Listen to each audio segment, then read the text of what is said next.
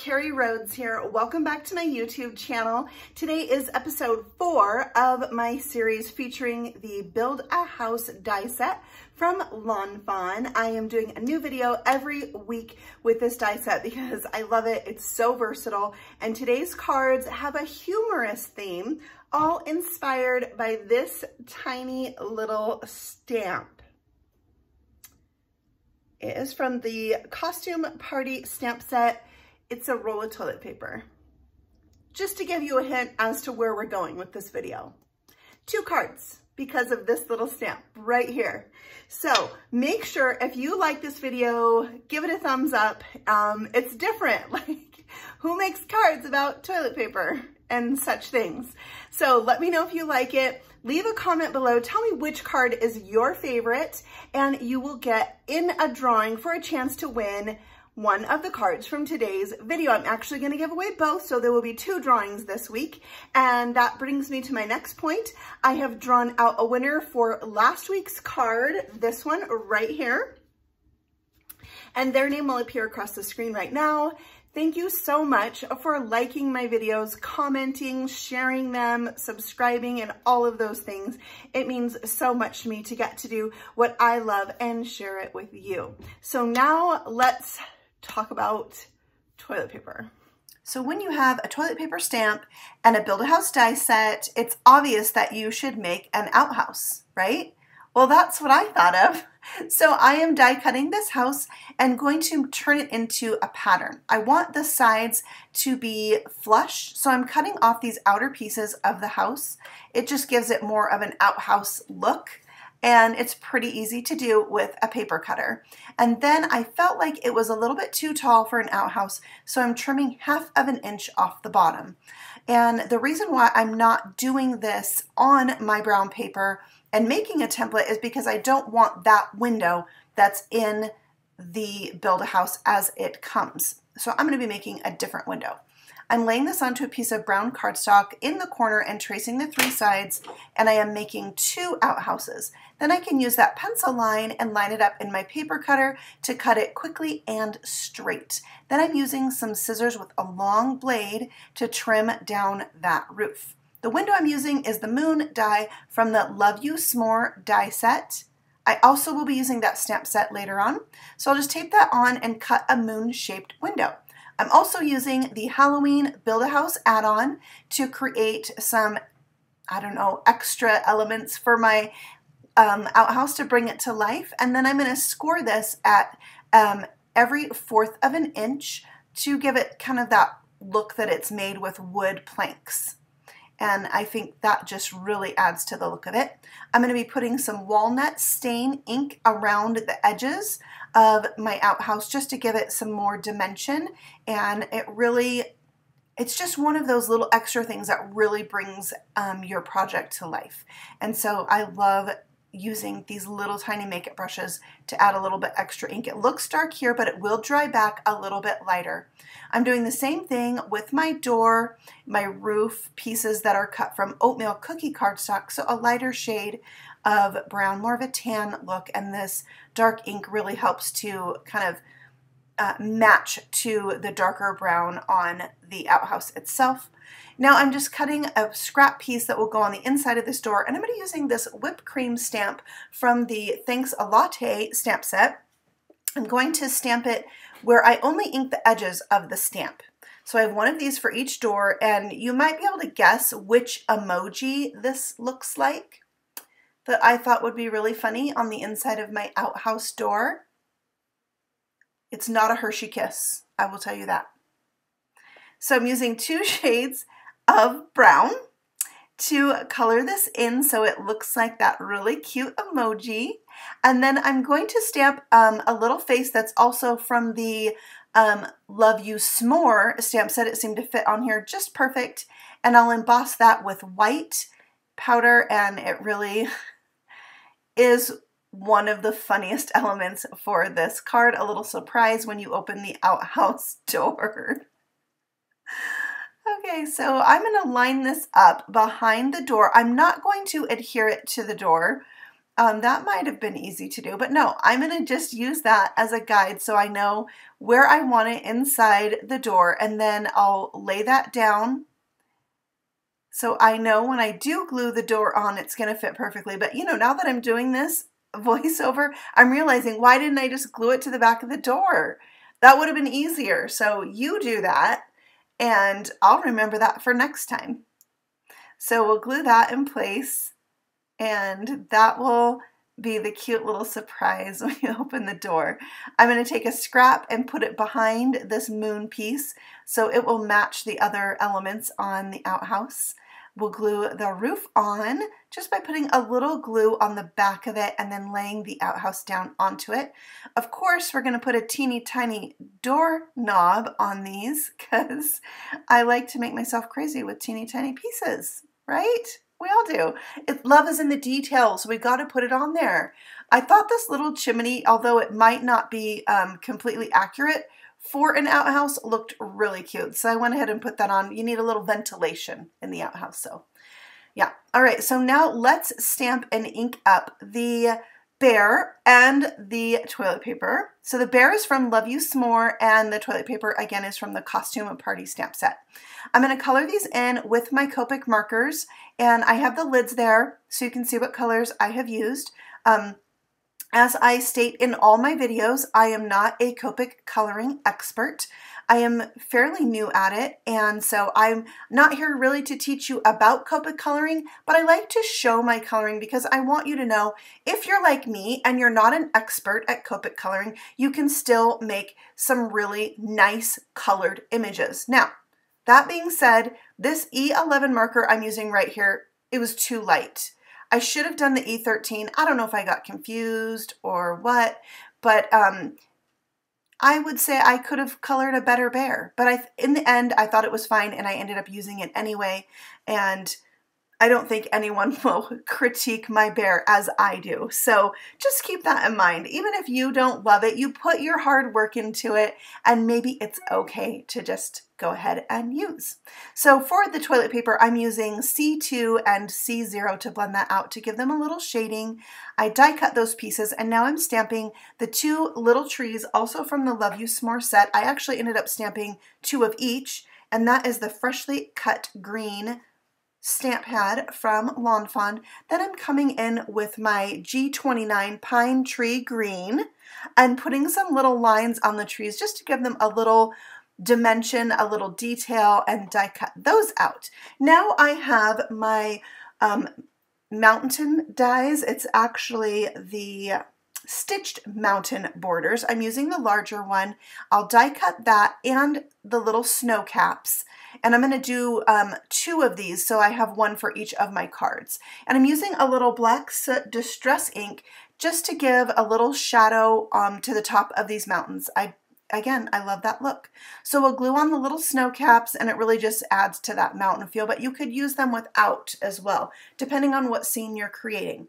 This is the mushroom border die set. I'm using the grass from this set and die cutting a little hill, and then I'll come back with that freshly cut grass to add a little shading to that.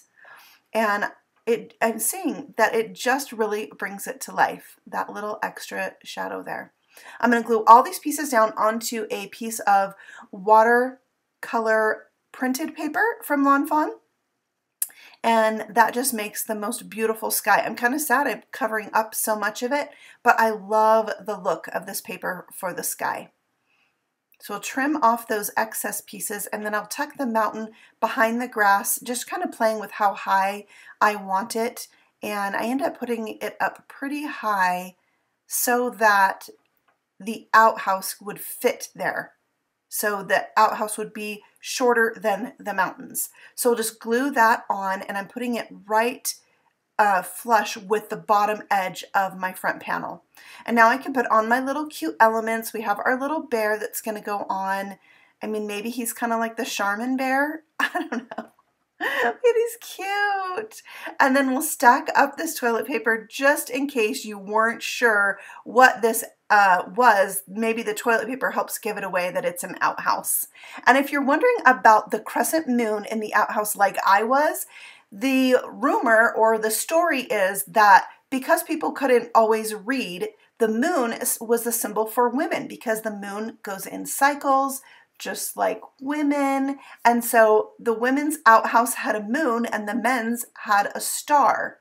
And also it was a way to let in light because outhouses did not have windows, and I'm sure some air in there too. So that's what I found on the World Wide Web, in case you were wondering.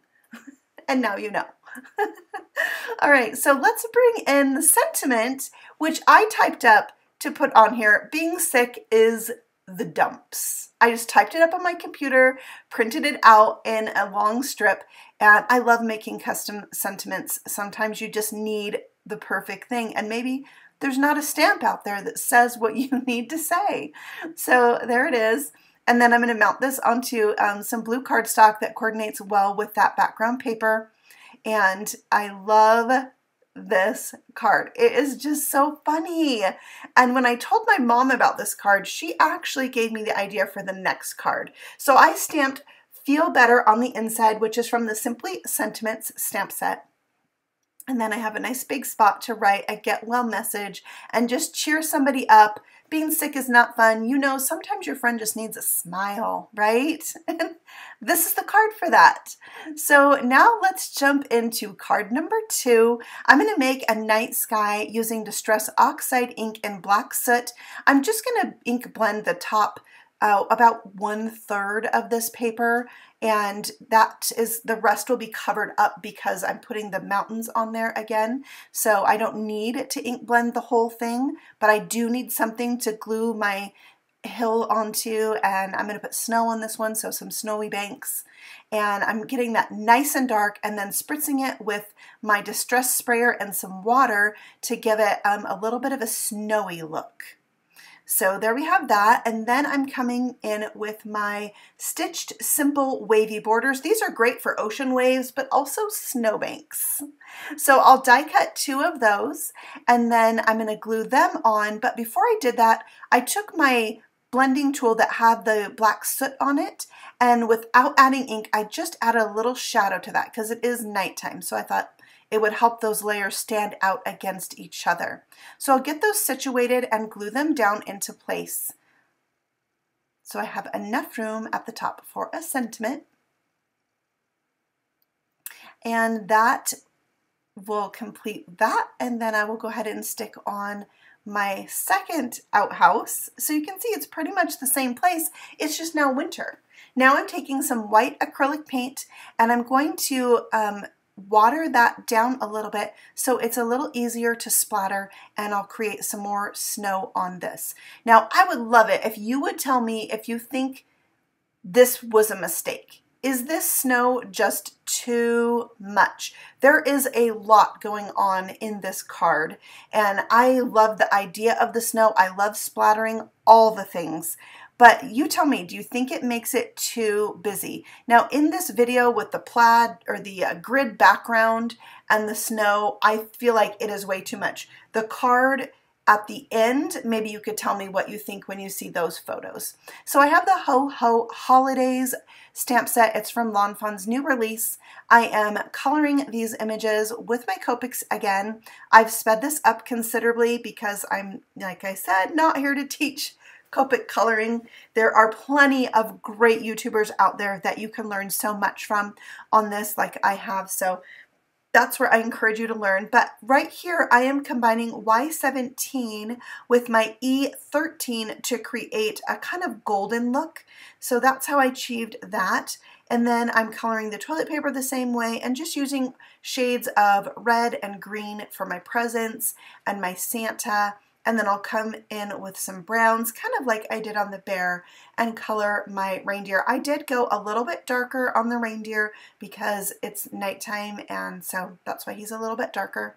And I love this stamp set. It is the cutest Santa. There's also a Mrs. Claus in the set, and like a glass of milk and cookies and really cute sentiments.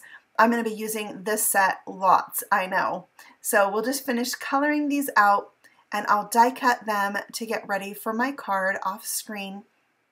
Also, you see here, I am coloring over the spots on this deer, but at the very end, I'll come back in with a white gel pen and fill that in. I just didn't want to try to worry about not touching them with my Copics because they're alcohol markers. They tend to bleed a little bit, so I probably would have had to touch them up anyway with a white gel pen. So I just did that at the end and colored right over them.